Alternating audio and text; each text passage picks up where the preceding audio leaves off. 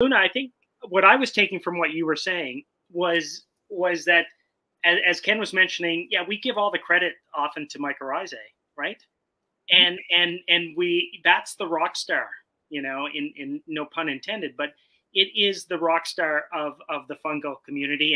And Jeff Lowenfels really brings this out in Teaming with Fungi. But as you're saying, it's so much more about, well, what had to take place to create the environment for mycorrhizae to be effective. Mm-hmm. And I think that's where we got to give credit to the roadies who are making that rock star look so good, which to me is the Rhizopus and the Mucor, right?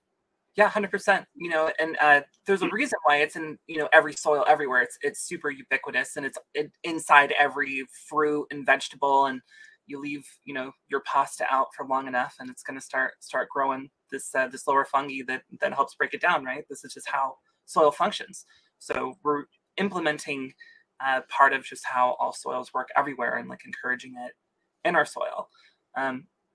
Although I did find an interesting study just recently talking about having too high of levels of Rhizopus in your soil for cannabis cultivation specifically actually affects terpene production.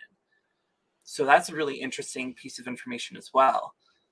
And can you share a little bit more about that study in terms of why they thought there was that negative correlation? God, I should have had this prepared. I should have brought it up earlier. Well, no, and you can always just send us the link too. We can always revisit it. And I think Leighton's going to be kicking himself for not being here. So we'll. Mm-hmm.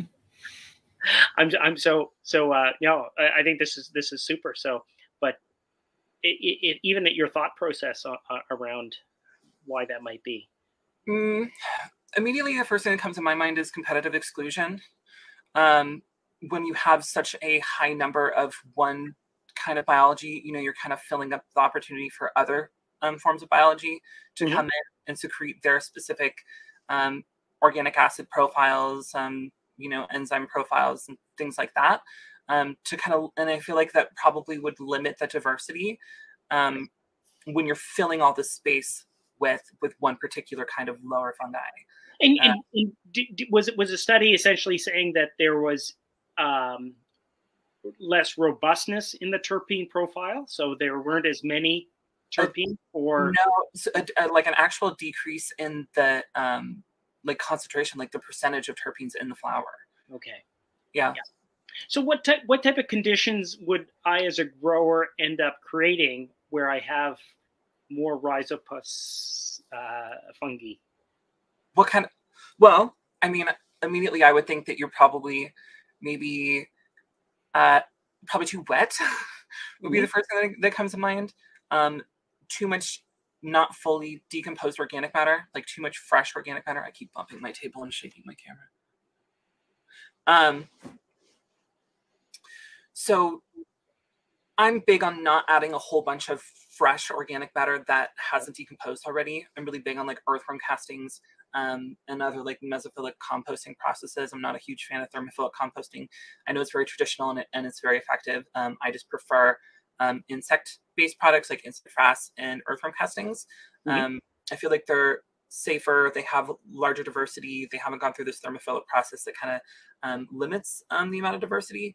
Yeah. So I'm not big on adding tons of mulch or adding tons of fresh organic matter. I know that some people are really big on like throwing fruit directly on their beds and throwing, a lot of grain or just things like that, things that haven't been fully broken down. I'm not super big on that. Like I'll take my plant matter that I've pulled, like when I'm defoliating or lollipopping, and dry it like separately a lot of times, and then reintroduce it, and then like, so that it's more brown, and then add that as my mulch, just because I don't want the biology that's there to break down fresh organic matter near the stalks of my plants, right? I don't want them like super close to the stalks of my plants. I feel like that's a great way to like have like crown rot, or just, breakdown of the plant at the base of the plant, stuff like that. I think that's a phenomenal observation. At an energetic level, in some ways, it is sending two different messages, right?